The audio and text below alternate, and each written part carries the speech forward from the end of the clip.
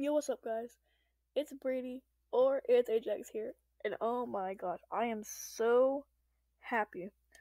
So, as you see it in the title of the video, it's gonna be about the Mp7, and sorry I cannot use any images for this video, just to not get my video taken off of of YouTube and stuff, because I'll probably get in really bad trouble. So I'm not gonna do that. And so yeah, um, it's not confirmed into the game, but only reason why we know that it's coming back is because people have put up videos with pictures up, gameplays up with Mp7, and it's like all these stuff comes from PC, just so y'all know. And so yeah, and they had all kind of gameplays all over YouTube and stuff, and they all got deleted by Activision and Treyarch. So that's the only reason why we know that it's returning.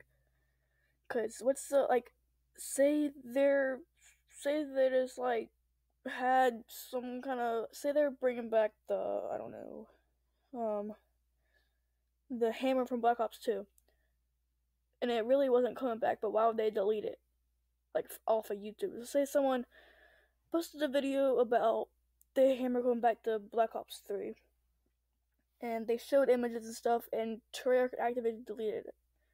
Why would they delete that video if it wasn't even coming back? So that would be pretty stupid if they did that. It'd just be stupid.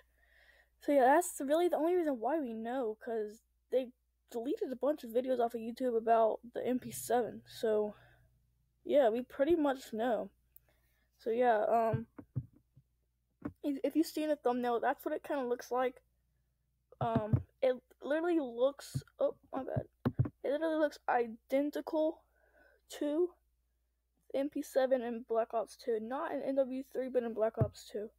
So yeah, share this video with your friends, and leave a like, and peace out.